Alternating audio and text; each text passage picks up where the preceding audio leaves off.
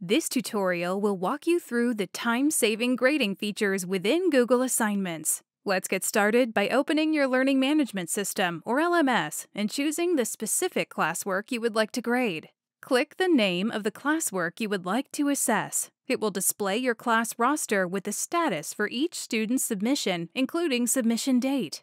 Next, click the name of the student whose work you wish to grade. You have all the intuitive editing features that come with G Suite. For example, to provide transparent guidance, you can turn on Suggesting mode in the upper right corner to track your changes to the student's submitted schoolwork. You can add valuable feedback by selecting text and then clicking the Add Comment button that appears on the right edge of the document. Enter your feedback in the comment box or save time by typing a keyword to bring up frequently used feedback in your comment bank. Select a saved comment from the bank and click it to add it to the comment box.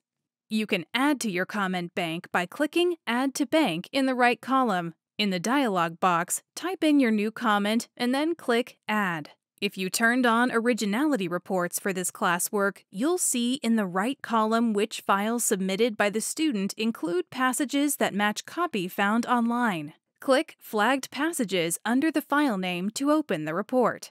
The flagged passages in the document are highlighted in gray. You can click a passage to display it above the web match in the right column. Click the link under the web match to go directly to the online source for further exploration. To learn more about originality reports, watch the Originality Reports tutorial. If you set up a rubric for this assignment, rubrics will be shown in the right column.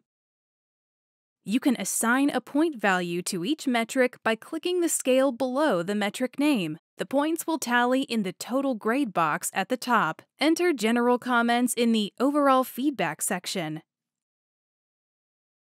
You can quickly jump to another student by clicking the down arrow here to open your roster. Use the category buttons to sort by first name, last name, or submission status.